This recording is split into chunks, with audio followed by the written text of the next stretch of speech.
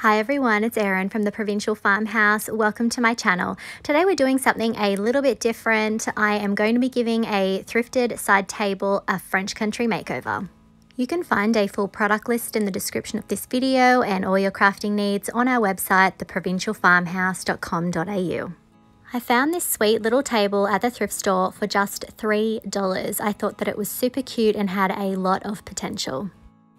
After cleaning, I'm going to be giving this piece 2 coats of a custom mix that I created from Dixie Belle's Mint Julep Chalk Mineral paint and Cashmere limited edition fall color. I mixed them together in equal parts and came up with this lovely light sage green color. I'm going to be painting this entire table in this custom color except for the little drawer. I am going to be using a synthetic brush today. Synthetic brushes mean that you get less brush strokes. I'm using my oval small for this. The particular shape of the bristles makes it a lot easier to paint spindles. You can see that I'm brushing back and forth, up and down, and this allows me to reach tricky areas, and to limit the drips, I am keeping a very small amount of paint on my brush. I've also heard that people actually use a sponge or a cloth to actually paint spindles to make that a bit easier. So if you've been watching my channel for a while, you know that I usually do smaller thrift flips, but I actually started out doing furniture. So it's nice to come back today and to do a smaller furniture project. I have to work through my stash of furniture. I have a shipping container I need to get rid of. So you are going to be seeing quite a few little furniture projects over the coming weeks as I try to get some of this furniture out in my shop and ready to go. When you're using chalk paint, it is a good idea to have a mister handy. However, I never use a mister or have a damp brush on my first coat.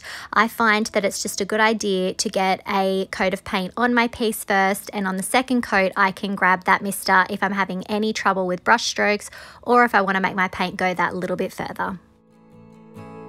Sometimes when I'm working on a super glossy surface, I will use Dixie Belle's Bonding Primer Slick Stick to prime my piece first, but I'm finding that this paint is sticking really well. It's the chalk mineral paint range. If I was using silk, I probably would have to prime, but the chalk paint is doing a really great job today of sticking to my piece.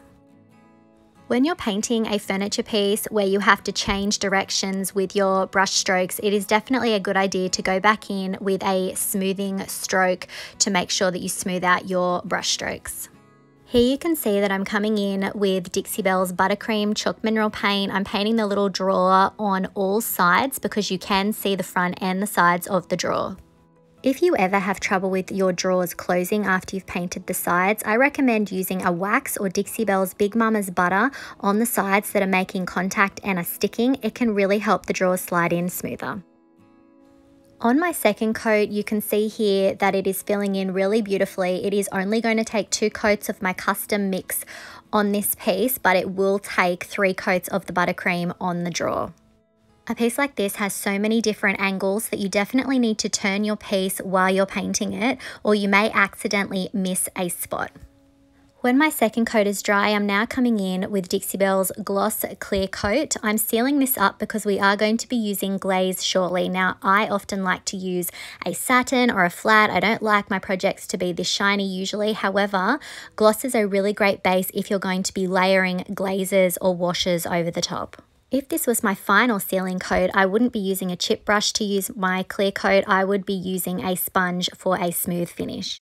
When my clear coat is dry, I'm coming in with Dixie Belle's Grunge Glaze. I'm working it into the different crevices on the spindles, and this is going to give our piece an antiqued look without being too dark. So I'm going to be brushing it on and then coming in with a paper towel and wiping back some of the excess. I'm going to be repeating the same steps over the entire project. If you don't have glaze, you could always use a dark wax for this, or you could do a paint wash as well, or if you don't like an antique look, you could just leave this step out. Something to keep in mind is that if you have a lot of brush strokes, glaze or wax is going to highlight this. Now, I don't mind that because we are going for a vintage look for this piece. However, if you want a more perfect looking piece, this is probably not something that you would do. I'm using a paper towel to wipe back my excess today. However, if you wanted to get rid of more glaze, you could use a wet wipe, or you could further thin your glaze by using a water mister. If you've been watching me for a little while, you know I also like to use the Voodoo gel stains, specifically Tobacco Road, as a glaze to age my piece, but it just felt a bit too heavy and too dark to use on this particular project. If you wanted to steer away from the antiqued look entirely, you could come in with a dry brush and you could dry brush some white onto your piece. It would give it a much more sort of beachy look, or you could use a white wax. So next I'm coming in with some more glaze and I'm adding it to the drawer. Again, I don't want to be too heavy with this. I just want it to be a subtle antique look. Next, I'm going to be using IOD's La Campagne stamp. I'm specifically using the floral with the little ribbon down the bottom. I thought that this would be a really nice little touch to go on the bottom shelf. So I'm inking it up with IOD's black permanent ink, and then I'm hovering it where I want it to go and then pressing it down in the middle. Always keep one hand on your stamp while the other applies pressure.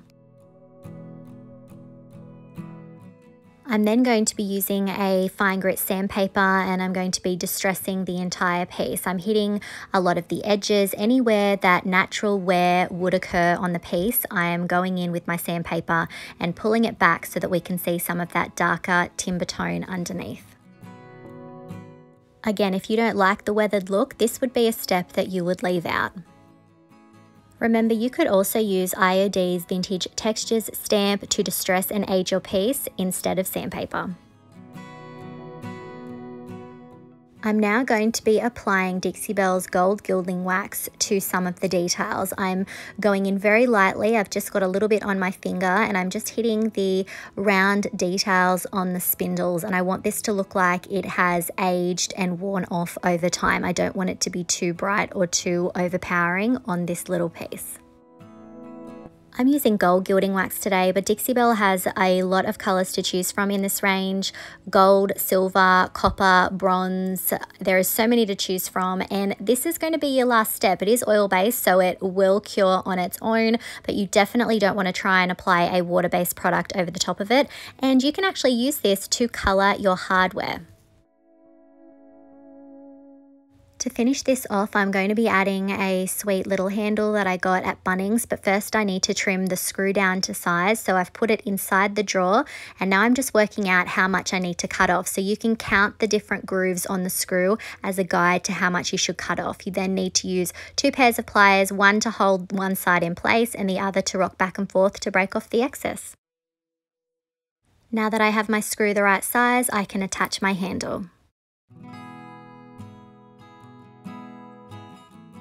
And here's our finished French country side table. I'm really happy with how this sweet little piece turned out. It will probably end up going in my living room actually. It never ceases to amaze me what paint, new hardware, and amazing IOD stamps can do to something that you pick up at the thrift store. Let me know what you think of today's project in the comments.